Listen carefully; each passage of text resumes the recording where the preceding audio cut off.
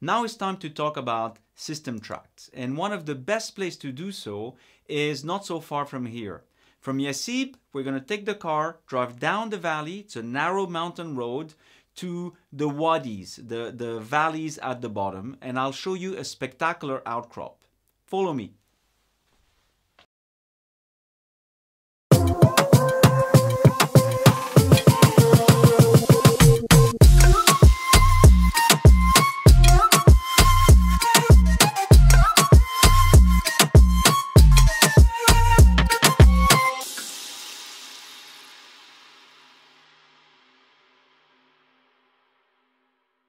We're now in Wadi Bani Karuz. When I used to take our students to Oman for our carbonate field course, this was our last stops. And it's because behind me you can clearly see a spectacular angular unconformity. At the base of the unconformity, those tilted carbonates are Neoproterozoic in age. Above the unconformity, what you see are the same Permian carbonates that we saw on the road to Yasib. So those corals that we saw before were clearly right above this unconformity. So we can deduct that these shallow water corals represented the transgressive system tract of a base level rise. And that's why I selected this outcrop for this class on system tracts. So now let's look at how we tract system tracts in clastic systems. So in clastic, we typically want to track the beach sand. So the beach facies is our indicator of what happens in terms of base level change. So if I show you here this typical Exxon slug diagram that you're probably familiar with, and if I gray out everything but the beach facies, we're left with that yellow facies. And it's very obvious that during the low stand tract, the LST, the beach facies is the furthest towards the basin. During the TST, we have retrogradation of those beach facies.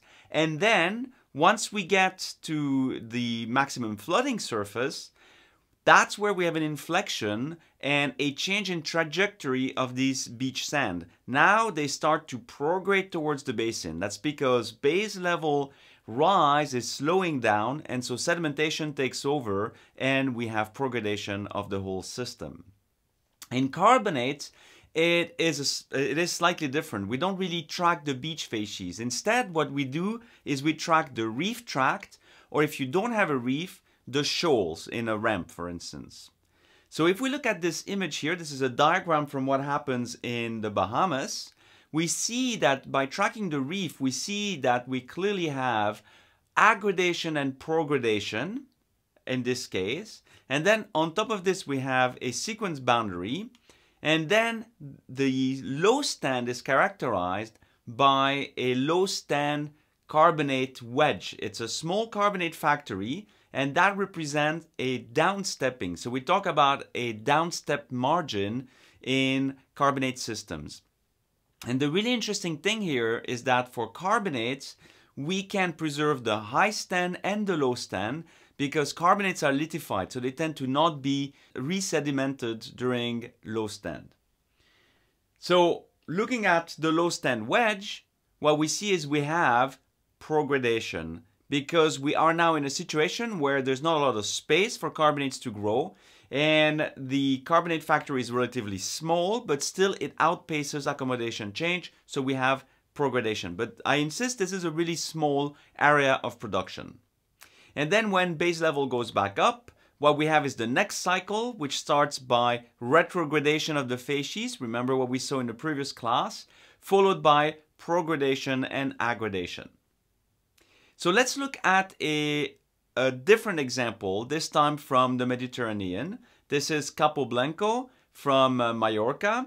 And the point I'm making is that the pattern we saw is not limited to the Bahamas. We have this downstepping margin in orange here that we see just as well in Mallorca for the Miocene than we did in the Bahamas. And in fact, by looking at where the reef track is, you can even trace smaller scale, so lower amplitude, base level changes.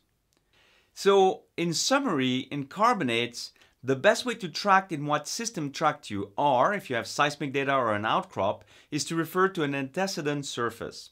The antecedent surface often is the top of a previous high stand tract. So in this case, you see this antecedent surface here with a reference point which is just the edge of the top of the shelf.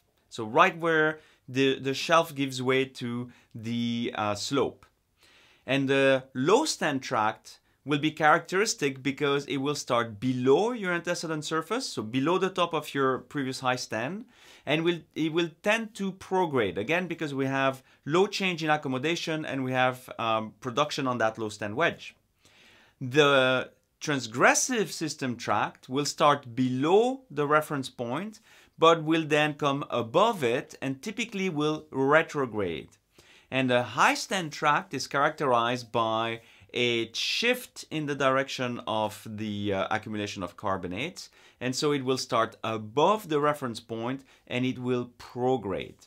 So we place the maximum flooding surface in carbonates at the point where the retrogradation is replaced by progradation. So in that sense, it's similar to clastic system, except that we use the reef or the shoal to track those changes.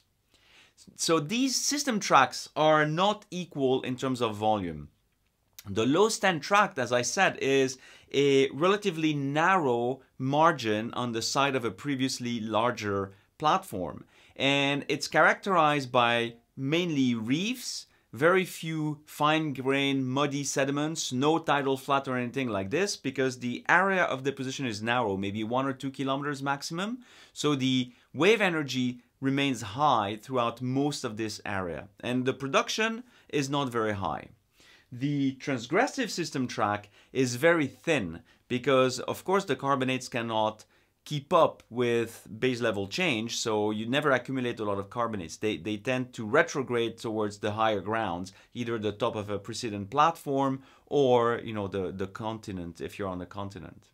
The TST, however, is really the best time for T factory carbonates. The TST is the most volumetric of all of the system tracts in carbonates. That's when most of the production happens because there is a high stand. Most of the shallow seas, most of the shallow areas are underwater, so you have a shallow sea. And if you're in tropical water, this is paradise for autotroph T style production. So that's when we have most of the production.